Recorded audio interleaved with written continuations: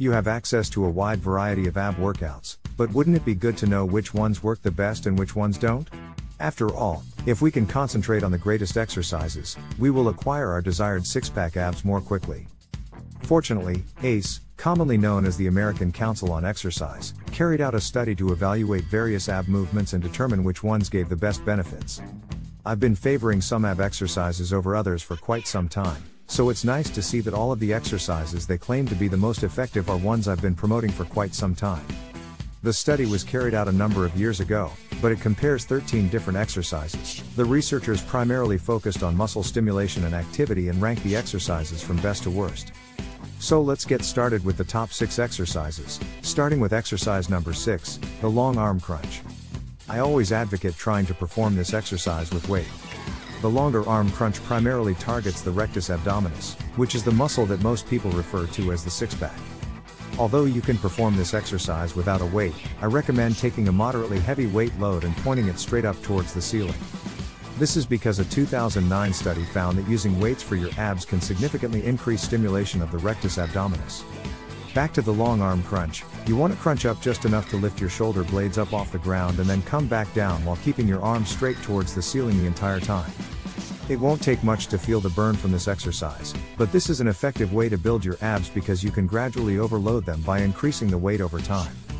If you're unsure of the precise number of sets to do with this exercise and the other exercises that I'm about to discuss, stay tuned because at the end I'll give you an excellent ab workout that includes most of these top 6 movements. But moving on, next up on the list, ranking as the 5th best exercise for abs, is the leg press. Perform 20 reps with your body weight and your hands obviously stacked on top of each other. We have the torso track, often known as the ab rollout. You probably won't be lifting weights for either of these exercises, but by learning to roll out further with practice, you can gradually increase the amount of stress placed on your abs. To begin, get on all fours with your arms locked out and the ab will place directly under your chest. For beginners, do no more than 1 rep of this exercise.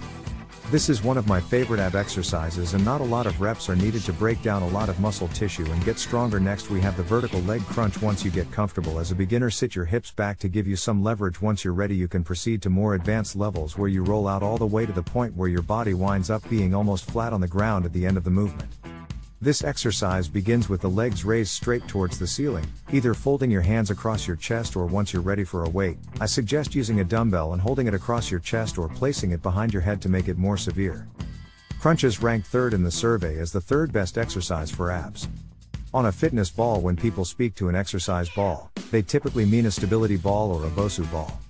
As I've addressed stability balls several times in earlier films, I wholeheartedly concur that using stability balls can help produce more effective ab exercises.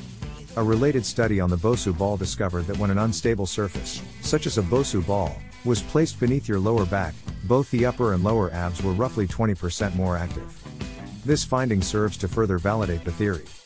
I firmly believe that using a ball behind your lower back increases the range of motion and the negative contraction in the movement, making it a more effective exercise. The majority of muscle breakdown happens during the negative portion of any movement, so working your stabilizer muscles more on an unstable surface isn't the only benefit. Because the Bosu ball is a more unstable surface for stability ball setups, I prefer the stability ball even more. Roll out from a sitting position on the stability ball until the arc of your lower back is on the ball. Be careful not to roll out too far. Because if you don't roll out far enough, your upper back will be resting on the ball, and if you do, you'll fall off the ball when you come down. Once you find the sweet spot, lower yourself with your hands by your sides, let your back fully extend, and crunch up again to lift your shoulder blades off the ball. Make sure not to straighten your legs to help you up during the movement. The captain's chair, which I frequently describe as another form of this exercise known as the hanging leg lift or the hanging knee tuck, is the 2nd most effective ab workout out of the 13 studies we've done. You can perform the hanging knee tuck with a weight between your feet, but I advise spending a lot of time perfecting this move before progressing. The key to remember with the leg raises and hanging knee tucks is that you want to strive to lift your hips up. And it's not simply about elevating your legs up and down while pressing your knees into your chest, because if you don't do this, you'll end up training your hip flexors rather than your abs. The bicycle setup, also known as the bicycle maneuver, was the most effective exercise in this study, much to my surprise. One advanced variation of this exercise, which I refer to as the Navy SEAL sit-up and frequently use in my ab routine, is the Navy SEAL sit-up. But first, let's start with a basic bicycle sit-up. Start with your hands behind your head. It's not simply about elevating your legs up and down while pressing your knees into your chest, because if you don't do this, you'll end up training your hip flexors rather than your abs. The bicycle setup, also known as the bicycle maneuver, was the most effective exercise in this study, much to my surprise. One advanced variation of this exercise, which I refer to as the Navy SEAL sit-up and frequently use in my ab routine, is the Navy SEAL sit-up. But first, let's start with a basic bicycle sit-up. Start with your hands behind your head. And / exercise. I still think that the weighted decline sit-up is the best ab workout, since it incorporates the biggest range of motion, allows you to achieve your maximum rectus abdominis strength, and causes the least amount of muscle breakdown. I wish they had compared more ab exercises.